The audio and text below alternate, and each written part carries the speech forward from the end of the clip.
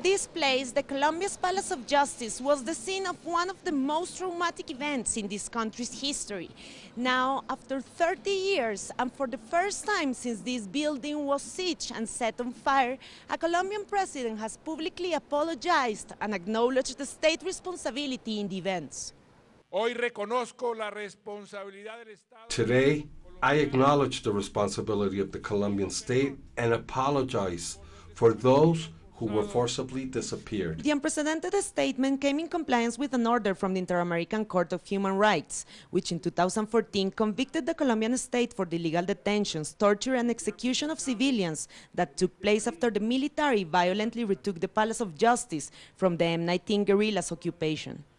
The fact that my father was found is exclusively due to the efforts of my family and friends to find him. My father was meant to be disappeared, and then we would be part of those relatives that still don't have a body to mourn. Particularly for the relatives of the 11 people who were forcibly disappeared, today's statement came as a somehow abstract apology that still lacks of what they have been seeking for, the truth. They should have enough pants to say if my sister died while being tortured or if she was executed, and where they have left the body. We cannot forgive or accept an apology when they haven't told us for what exactly they are apologizing.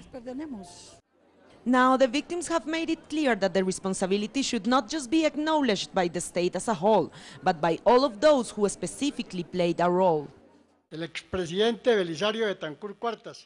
The president back then, Belisario Betancourt, never assumed his responsibility.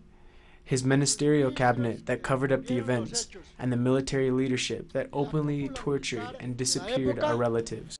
In that regard, the Attorney General has already called into questioning the back then Ministers of Communications, Justice and Interior for the events related to the Palace of Justice siege. Natalia Margarita, Telesur, Bogotá.